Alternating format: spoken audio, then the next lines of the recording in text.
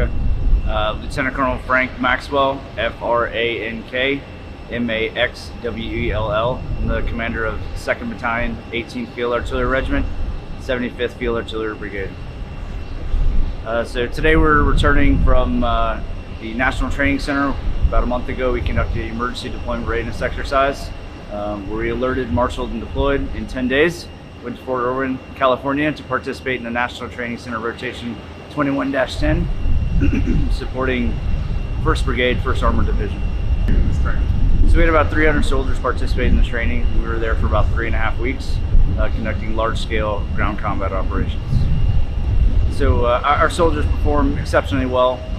We supported a infantry division along with that brigade combat team and provided multiple launching rocket system fires, long-range precision fires in support of that unit.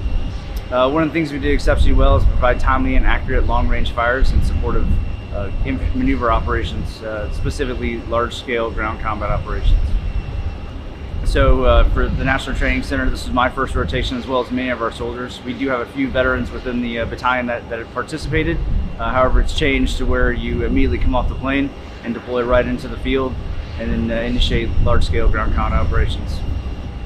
So after talking to many of the soldiers and spending some time out in the Mojave Desert, you know, a lot of our soldiers truly miss the Lawton Fort Sill community and are very excited to be back home.